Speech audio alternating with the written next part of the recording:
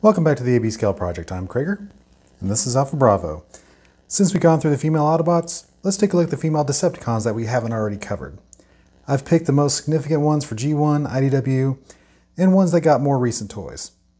Except for Slipstream, I'll cover the other Seekers that were turned into females in Cyberverse when I do my Seekers episode.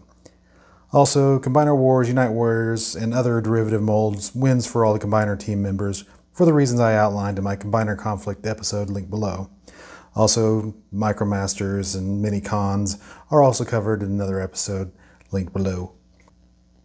First up, we'll go over the ones that only have one toy. Lyzak, sister of Leozak, only has the BotCon exclusive toy that she shared with Leozak. The other ones with only one mold are Antigone, which was a recolor of the Beast Wars Inferno, Dead End with Beast Wars, Manta Ray with McDonald's, Vertebrake with Kingdom, Thunderblast with Cybertron, and Clobber with her Cyberverse figure. Now to the meat and potatoes, some mold comparisons. First we'll look at the Ninja Nightbird. First appearing in the original series as a human-made robot that Megatron turned into a lethal threat, she got 4 molds. The Legends, the Generation Selects, and 2 impossible toys. One transformable, the other was not. Both are around animated RC size. First, we'll eliminate the non-transforming impossible toys for playability. We'll go ahead and remove the other one as well, since its paint job just isn't as good as the 2 officials. We're down to the Legends and the Gen Selects.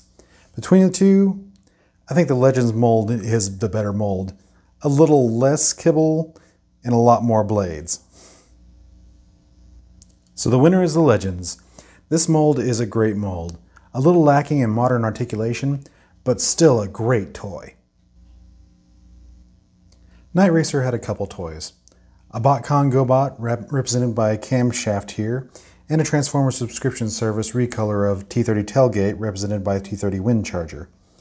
Between the two, the TFSS wins for playability. Cindersaur has a G1, a BotCon recolor of the Cybertron Megatron, and the Power of the Primes. Technically, the Power of the Primes was the only one where Cindersaur was a female. So, the Power of the Primes wins. Shadow Striker is a more recent addition to the G1 continuity with the IDW 2019 comics. Her main molds were the official Transformers Collectors Convention recolor of Rid 2001 Sideburn here, and her Cyberverse Ultra represented by Slipstream. The OFTCC is more posable, but the Cyberverse is more accurate to the IDW appearance. By the comics, she should be around a deluxe, but the Cyberverse is more available. I think for her, you're going to need a custom. Flame War was a convention character that more recently became mainstream with the IDW 2019 continuity. For recolor stand-ins, we got Energon RC for the BotCon, and Prime Legends RC for the Prime Flame War. For scale, we'll remove the Prime. Between the BotCons, the 2014 is definitely the better mold. For appearance, scale, and posability, the BotCon 2014 Flame War is the winner. Next we'll look at the GoBot crossover Crasher. She was used as a background character in the IDW comics and a few other continuities. In a fit of stupidity, I sold my GoBot version of her. I've got Buggy Man standing in for it, but it's eliminated for playability. So we're left with the Universe and the DX9 Kokomon. By the comics, she should be a deluxe, so the DX9 is out. So the winner is the Universe.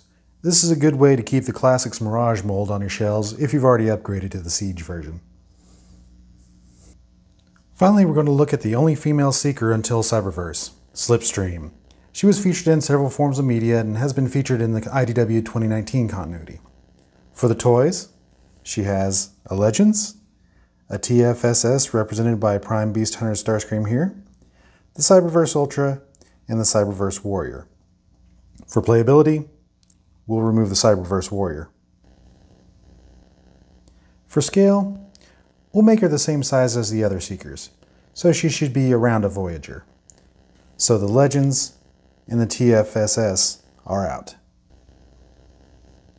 The winner is the Cyberverse Ultra. It's not as bad as Shadow Striker posability wise, and looks pretty good on the shelf. And that's it for today. Thanks for joining us today on the AB Scale project. If there's a character you'd like to see, put your request in the comments below.